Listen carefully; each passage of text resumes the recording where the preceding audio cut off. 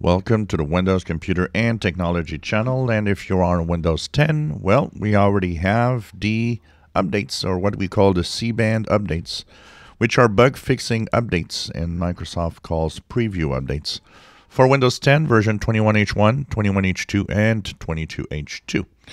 So they are optional, so unless you go and take a look, they will not appear as updates that will install automatically. So if you go to Windows Updates, they'll be in the, he's going to tell you that there's an optional update.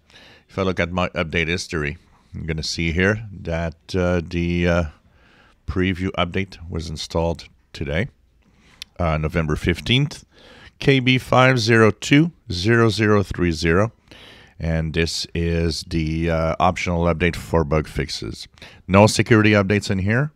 What does it actually do? Well, one of the things that it does in improvements, the search is automatically appears automatically on the taskbar, even if you have it at the top of the screen. Apparently, it was not like that before.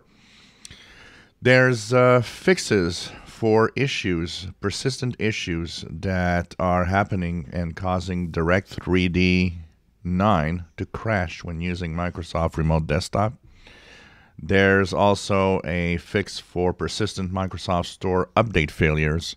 So apparently there's a lot of apps that were and had problems updating, and that caused the problem. So this fix actually fixes that problem. So if you had issues with the Microsoft Store not updating apps properly, it's probably going to be fixed here. There isn't really anything. There's not that much. There's like a few little things. Just to check it out here. There's an issue that is fixed with misaligned print outputs with some printers. Apparently, that is also a fix. So not really much more than that to talk about in this update. This is the last C-band update for this year, by the way. This is the update that happens for November. Next month, because of the Christmas holiday and all of that, there won't be any C-band bug fixes. We're going to come back in January of 2023. We will have, of course, the Patch Tuesday updates. And those Patch Tuesday updates, of course, will be,